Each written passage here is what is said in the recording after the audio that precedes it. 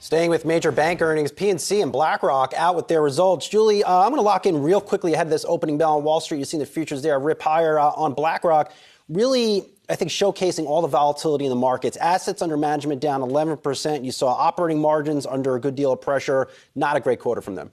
Yeah, not. We are seeing futures, though, indicate a higher open. They're reacting to the retail sales numbers that we got earlier.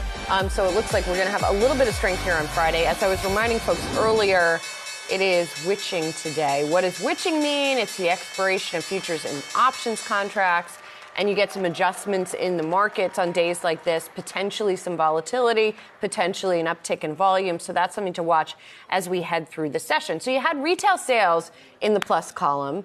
You may not have BlackRock in the plus column, but just quickly to check on the other big banks that we heard from, because it's sort of showing a mixed picture now as we hear from the banks, the ensemble of the banks. We heard from JP Morgan yesterday, of course. We're hearing from Wells Fargo and Citigroup today. And I guess, as we were talking about earlier, Citigroup seems to be navigating things a little better. But all of these guys are trading higher, which is interesting. Even Wells, which did miss estimates. Citigroup, though, the standout stock-wise as well, though, it's up by 6% today. So it feels like between the retail sales and these big bank earnings that things are looking up, even when you have something like a BlackRock that is not doing as well, or a Wells Fargo for that matter, which is rising, even though its numbers didn't look great. Yeah, I'd be hesitant to say not to maybe get fooled by some of these moves we're seeing in the bank stocks today. I think this is more reflective of bounce back in their broader markets, maybe that better than expected retail sales.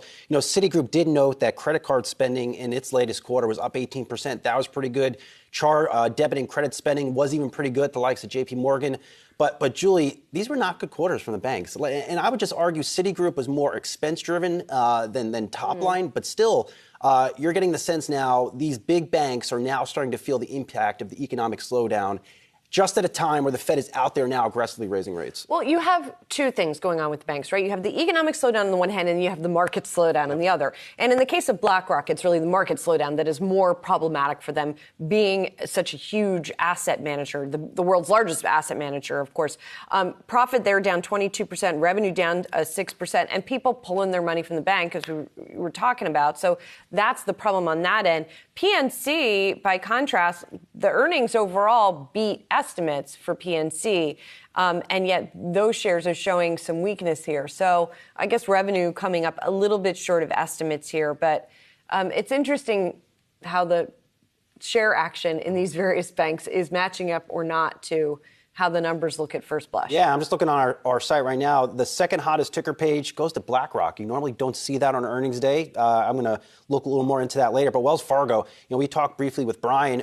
Wells Fargo had a pretty good fourth quarter and a pretty good first quarter. This quarter is more, I would say, of old school Wells Fargo, which wasn't good. Really a sense of a company struggling and now starting to feel the effects of an economic slowdown. And that, what appeared to be a turnaround story, maybe right down the drain. Yeah, I mean, with BlackRock, and I should be more specific, actually. I think I said outflows. Inflows slowed. It wasn't that the company had outright outflows. I think BlackRock's profile has really risen among people who are not just finance geeks, for example. I think Larry Fink's, the head of BlackRock, his profile has risen in part because the firm has gotten maybe more controversial, like making both political ends of the spectrum. The new meme stock. The new meme stock, BlackRock. BlackRock, the new meme stock, for the friend of the masses. I guess what I'm saying is BlackRock has really staked a claim and staked new business on a real focus on ESG, for example. Critics on the left would say it's not genuine, perhaps, or they're not really putting their money where their mouth is. Folks on the right would say, well, what is that? You shouldn't be focusing on that. So it's just, I don't know, it's been an interesting time for the firm.